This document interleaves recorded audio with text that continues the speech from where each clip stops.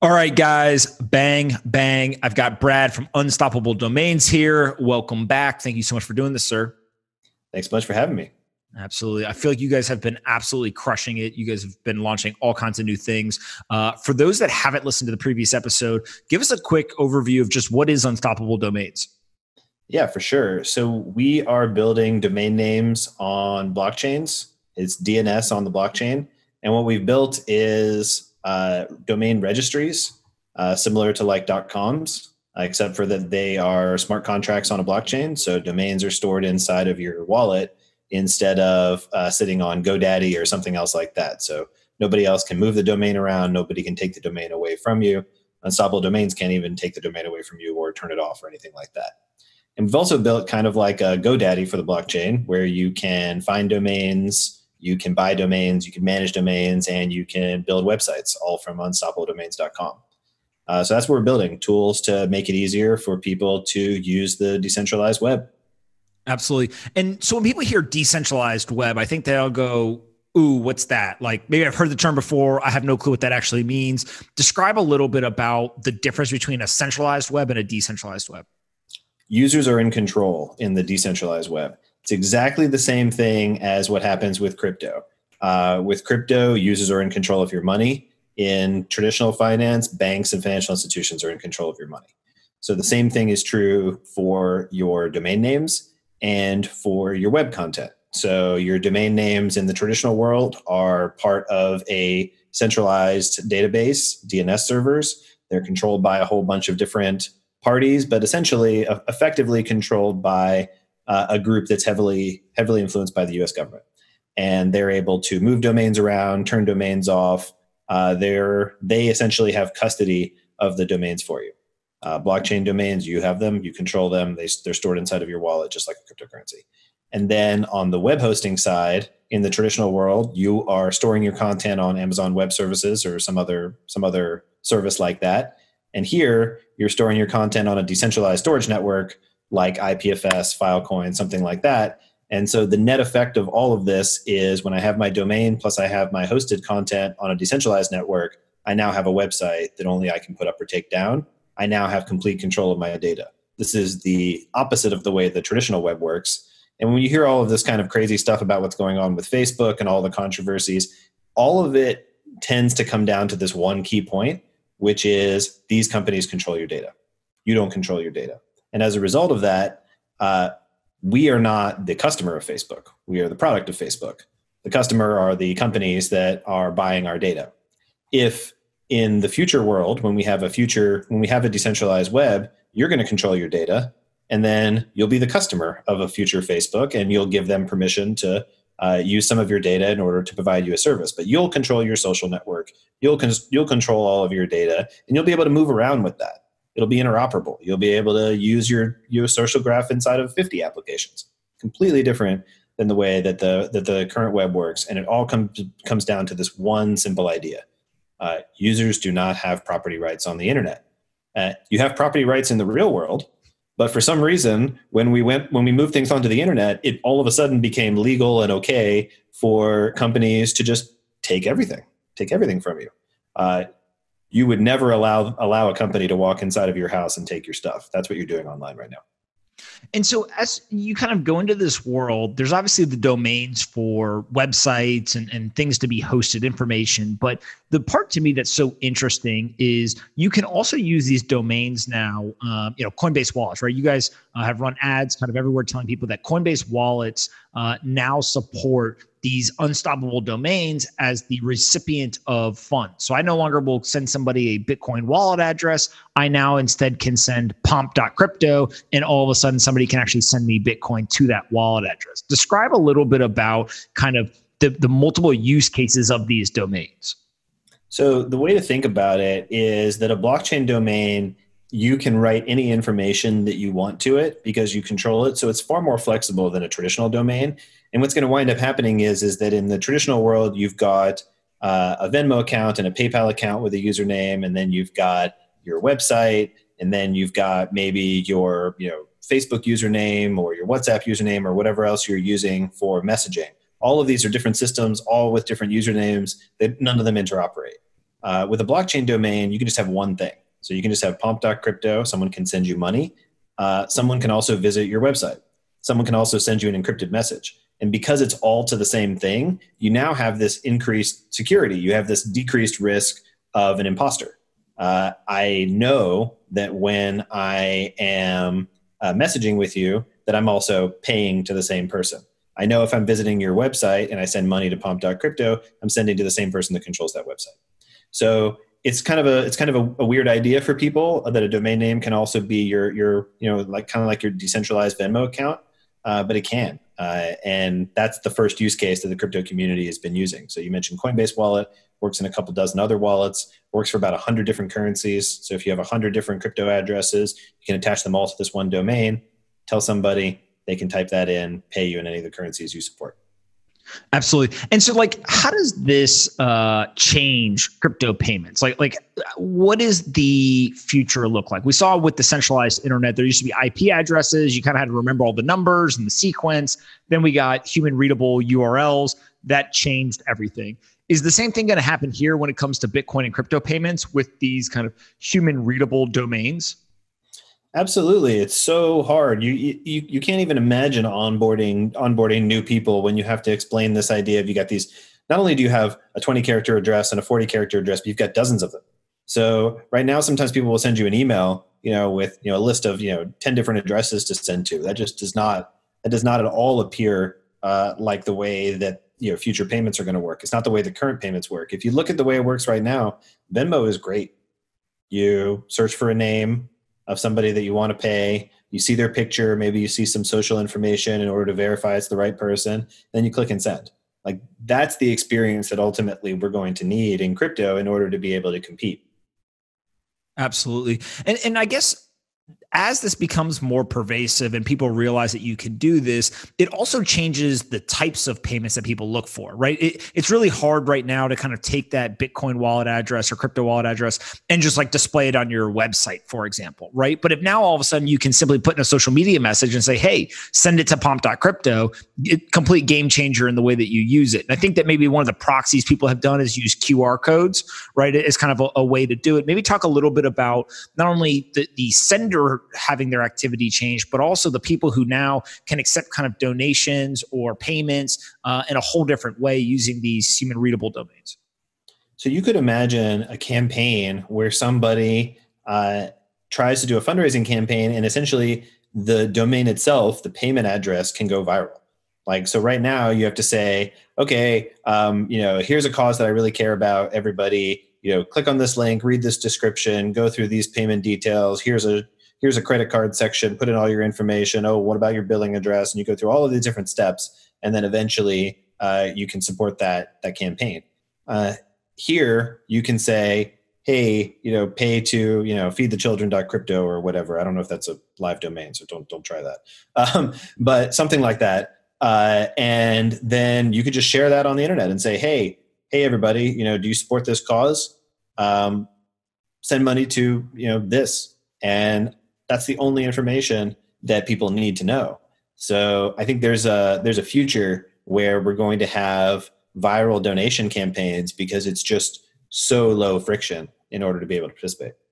Yeah. And to me, the part that becomes really interesting, not only is one, can they go viral, but two, I call it memeable, right? Meaning that I can remember pomp.crypto. If I say it enough times, everyone will remember it. You can imagine that happening also for whether it's celebrities, large businesses, nonprofits, just you kind of go down the line. You can really see that the domain itself becomes part of that marketing message, right? It becomes, the meme is the message and there's nothing better than actually the address itself kind of going out. And we saw it in the late 90s with every company being .com. What better name than to have your website as your name, right? I think here something similar is happening, right? Absolutely. Yeah. You guys also have launched this Twitter verification or kind of real world IDs. I don't think people even understand the problem. So let's start there of kind of what problem you saw around identification as you guys were building. So just imagine for a moment, someone says, hey, send me, $100,000 for some business transaction. Now imagine that they say, okay, send it to this anonymous random string of numbers and letters. and hope that it gets to, hope that this money gets to me. I mean, we've all had this, this feeling of, I type in the address, I check it, I triple check it. Maybe I do a test transaction. I panic for an extra 30 seconds. And then finally I will myself to press the button. That's the current experience that we have with crypto payments. That is very different than how it works with Venmo. With Venmo, I don't do any of those things. Even if I want to send my friend $2,000, I go, I find their username, I see their picture, I can verify some piece of social information about them if they've linked it. I feel pretty confident I'm paying the right person. Then I press send. And so there's all of this context that we get in order to be able to send money in the traditional world. And none of that exists in the crypto world yet. So what we did is we said, okay, well, what's information that would be useful for people before they send money to somebody? And one thing that we thought was verification of your Twitter account. So what you're doing is you're attaching your Twitter handle to a crypto address. And you're doing this in a relatively secure way. You're using oracles that go and verify. They all go and check the blockchain and check Twitter to verify that it's the same person that controls the domain name, is the same person that controls the Twitter account. But the net effect of this is if you go and verify pomp.crypto, when I go to pay you, I can see the Twitter handle before I pay.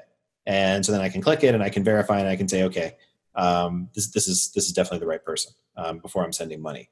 And so if you think about the types of people that are going to be wanting to receive crypto for their businesses, it's going to be people who are already public in this way for the most part. And so this is a great way for them to add more verification.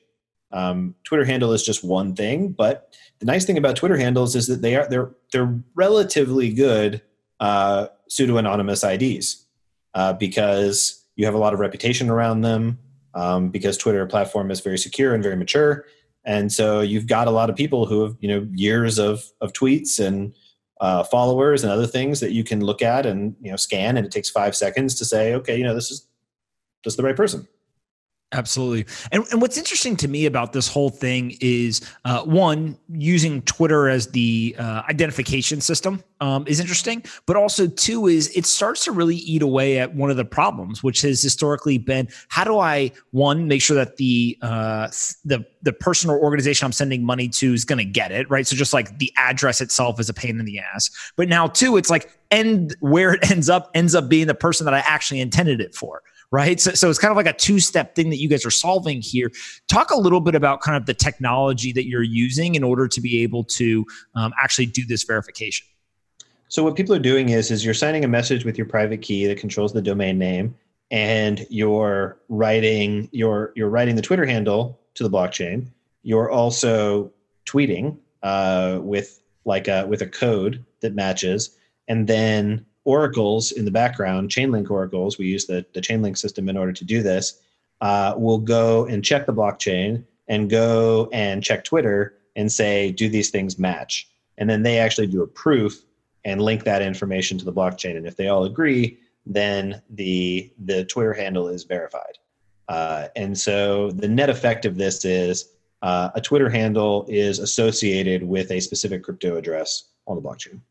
Got it. And so when you're thinking about other types of verification that could potentially work, Twitter's obviously a great one. Is it a belief that like eventually you'll be able to tap into like government databases and use like licenses or passports or something like that? Or maybe are there other kind of social consensus almost type identifications that may be valuable? So I think you're going in a couple of pretty cool directions here. I think where this can end up is, ultimately what you get from a blockchain domain is you get the user in control. So when the user is in control, the user gets to decide what information is going to be associated with it. It's not like a top-down, government ID where they decide everything and they control everything. You decide. So you can actually decide, I want to be completely anonymous and invisible. I want to be pseudo-anonymous and have like a little bit of association. I want to be completely public, but only tied to my social IDs. Or I want to also have this, maybe I want this to be tied to my government ID. You can have all of the above. And so what you can get is you can get kind of like a bottom up view of who this person is. If I tie 3 things together, then that makes you even more confident that you know who I am. If you tie a government ID, sure, that can give you even more. So I think what you're going to wind up getting in the blockchain world in general is very similar to what you get in the internet, which is all degrees of usage, all the way from the completely private to the completely public. And I think this is something that people have still been wrestling with in the crypto world. I don't know if you probably remember this. If you go back and you look at memes on the internet from the late 1990s, it's all about how you never know who anyone is. You could be like texting with a dog or something like that in the background. Those were all the jokes that there's no ID on the internet. It's completely this crazy anonymous whatever. Now the joke is there's too much ID on the internet. Facebook and everybody's completely public. So like if you fast forward 20 years, the experience that we're having with the internet is almost completely the opposite of the impression that people had early on. And I think that what we can get from the blockchain world is a happy medium in users get to choose. Users can go to the completely private side of the spectrum. Users can go to the completely public side of the spectrum. Users can go anywhere in between. And we're not going to be forced to go one way or the other because apps won't control us. So user choice is going to lead to, long answer, user choice is going to lead to absolutely every version of this, all the way from anonymous to government ID and everything in between. For sure. And these oracles seem to be kind of a really important piece of infrastructure in doing this, right? The connecting the kind of real world data to these blockchain-based systems. How has the experience been in terms of using oracles? And do you guys see kind of other use cases in the product that you'll kind of continue to use them for? Yeah. And I think that what's cool is that real oracles in general, I think they've been getting pretty popular over the past year. And for the most part, they've been grabbing financial data, like what's the price of Bitcoin or something like that, so that you can create derivative contracts or whatever else you're trying to build into your app. You're trying to use financial data primarily for financial services. That's great. Gigantic market. But there's this real world information that's going to be super interesting for allowing users to do more things on the decentralized web. And the Twitter handle is just the first step there. There's a lot of other types of real world IDs that can be used here. And so we definitely plan to add more. For sure.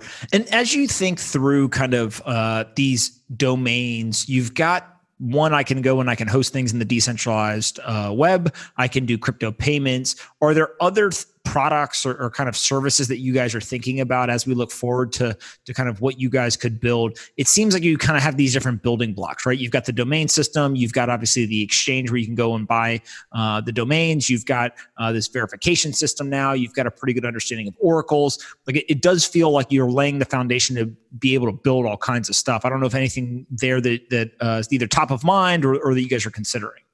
So there's a bunch of different things that you need on the internet, but some of the kind of core components would be, you need payments, you need content, which are websites, you need communication, messaging. Those are 3 key components. And so the domains work for all of those. And so we're mostly the way that we build our roadmap is to facilitate those use cases. So Twitter verification is about payments, making it more comfortable for you to be able to send payments, making it less scary to send payments. So that's the idea behind that. The web tools that we've been building are around websites and content. And then we also built an early version of a chat app that is encrypted peer-to-peer chat app where the domain name is the username. So no one can turn off your messages, and it's not sitting on any company servers. So all of the things that you'll see us building are going to be around facilitating these kind of core features on the internet.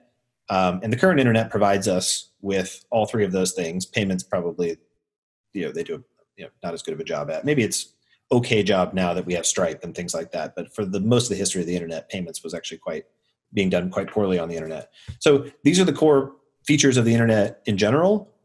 We are just now building a decentralized user control version of them. For sure. And then help us understand kind of accessing this decentralized web. Because I think there's a lot of people who say, oh, decentralization, that's going to solve a lot of problems, right? There's all kinds of things around ownership and putting the user in charge that you talked about. There's things around free speech. Like there's just a lot of positive impact from having a truly decentralized internet that people build on top of. But then the question I always get is like, how the hell do I access the decentralized web, right? They go to their Chrome browser or whatever, and they start typing around and like, everything looks centralized to me. So help people just have kind of a 101 of how do they actually access that decentralized web, and where would you send them? So right now, I would send you to Opera Browser for Android.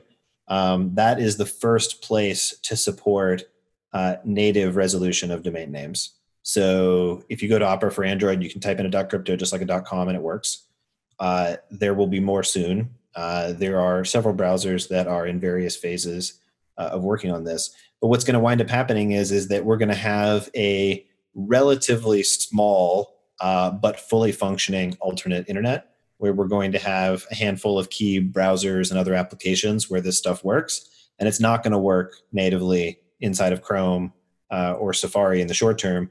And we don't expect that they're going to jump on the decentralized web bandwagon quickly. They're going to wait until there's a whole bunch of users and until they have to. But in the meantime, we've got all of these great alternative tools that particularly the crypto community is by and large already using. And then you can also use Chrome extensions and extensions in various browsers. And is the thought process that it's kind of a game theory where nobody jumps into the decentralized web out of the major players until there's enough users, and then once one does it, everyone has to follow? But like everyone kind of like looks around the room and says, "Hey, nobody do it yet," because then that means we're all going to have to go do it. But eventually, that does tip over. Well, so I think we're in a better place now than maybe we would have been even a few years ago in the browser world, where there's a bit more innovation now. There's been Brave browser. There's Opera is actually trying to do a lot of different stuff. There's a lot of alternative browsers that are on the rise. So there's a community of applications that are pushing the web, the browser world forward. I think the kind of big three are going to wait because browser is not their core business. So they don't have a reason to innovate there unless they absolutely have to.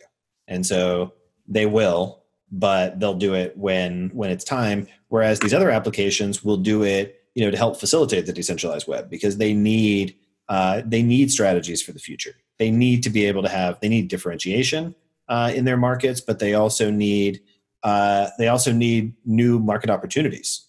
They need some place to go where the browser market has been a bit stagnant.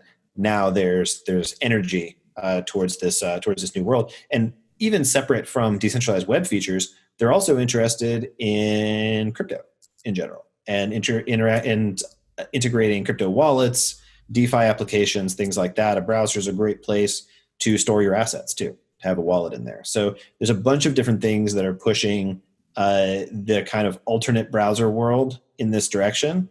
And that's really the wave that we're riding in order to get in.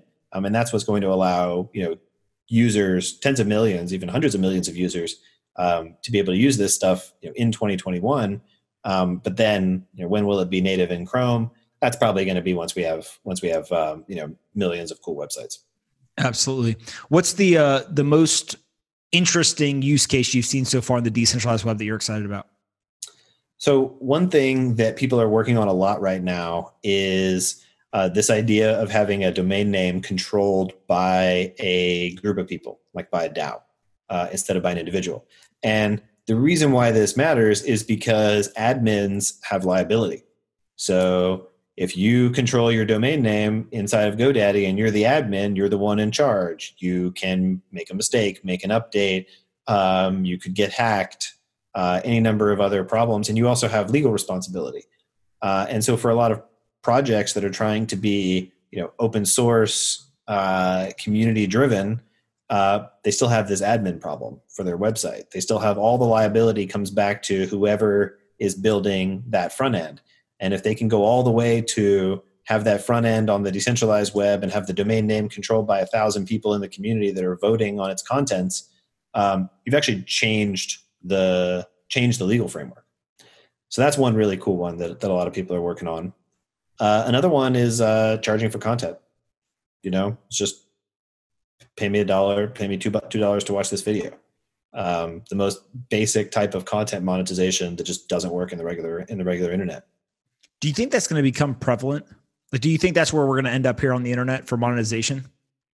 I think it's a strategy. It won't be a strategy in every single case. I think we're going to have a lot of different things, like right now we're kind of in I guess probably the bundling phase of, of content where, you go and you pay, Netflix and then they give you a million different things, or you go and you pay, cable and they give you a million different things. It's heavily bundled. You're not able to pay for specific content. So I can't remember the name of the guy who said this, but it's a pretty famous startup quote that everything in technology is either bundling or unbundling. And it's the simplest idea that's actually very profound. And I think this is true. So I think the short answer is everywhere where it's currently bundled, we'll probably see unbundling, and everywhere where it's currently unbundled, we'll probably see bundling. And one of the places where we see a lot of bundling right now is on like video content. And therefore that leads me to believe that there is a huge demand for people to unbundle it. Like maybe you have some premium content that you'd want to sell, and you could charge, $5 for a video rather than having advertisements. And not to say that advertisements are a bad strategy or that you're going to give up on it entirely, but there may be places where, where it's appropriate to charge. Absolutely. It's so fascinating to kind of think through micropayments and streaming payments, right? Kind of rather than pay your $10, $12 to Netflix every month, what if you just pay kind of as you watch things, and then at some point it tops out and you pay the $12, right? Mm-hmm. And there's kind of a cap on how much you can spend for power users or something. It just feels like that's kind of the world that we're moving towards. Obviously, we need the tech stacks built. We need people to kind of put the interfaces on there and get users, but it definitely feels like that technology will unlock a lot of new business models. One other thing I like about the content category in the decentralized web, it's just making it easier for people to post the content in a way that it won't get messed with, it won't get taken down. YouTube has been doing all kinds of things to, crypto content, and even just have the option of easy donations. Because, I've seen this, with influencers where you essentially have this like pent up demand amongst their community where they're saying like, we think you're awesome. We would like to pay you. What you're giving us primarily is for free. So we're looking for ways to pay you. So maybe you sell me like a mug with your face on it or something. That's like a common solution is that influencers go and do a little bit of e-commerce. But maybe it's even more natural to just say, donate to me. I mean, that's like the Patreon model almost. So you'll start to see, I think, a lot of optional payments too, to influencers. And that could wind up being a really big revenue source. I mean, there were early examples of this on the internet. I think there was one where, this is probably like, I'm going to sound old. This is probably like 2005 or something like that, where Radiohead released an album and the cost was optional. Pay anywhere from $0 to whatever you want. And they made millions. And I think that you're going to see things like this from content creators, where as long as it's easy to pay me, then I can even have like a pay what you want. Absolutely. Couldn't agree more. And I think Patreon and a couple of others, have done that in a centralized world, but it's coming, and there might not be a middleman is the good way to look at it. Brad, listen, thank you so much for taking the time to do this. Where can we send people to find you on the internet and find out more about Unstoppable Domains? So I would check us out on Twitter at Unstoppable Web. You'll see all of our updates from there. And then of course, check out unstoppabledomains.com. You'll be able to see what the latest is. We're always shipping something. Absolutely. And I'll throw you one softball to end this. Every time I do the ad read, I try to emphasize this as much as possible, but I figured you'd be better than me. I don't think that people get, if somebody else buys the domain, it's not there for them anymore. Like there's only one. It's very similar to kind of URLs in the centralized world. So maybe just talk a little bit about the kind of auction process or the purchasing process of the actual domains to end us. So what's happening is when you purchase a domain, it is getting minted on the blockchain and then sent to your wallet. So the way that the contracts work, the application works on the blockchain, you can only have one of each domain. So if the domain already exists, it can't be minted. Somebody else already has it. And if you want to get it from them, I would recommend checking out OpenSea, which is the secondary market where a lot of people are trading domain names. Absolutely. Listen, thank you so much for taking the time to do this. Everyone go check out unstoppabledomains.com. You can go get a domain name. You can use it for everything from hosting content on the decentralized web to doing crypto payments. I've got Pomp.crypto. None of you losers can get that one, but you can go get other ones. So go check it out. And thanks so much, Brad. We'll do it again. Thanks so much for having me.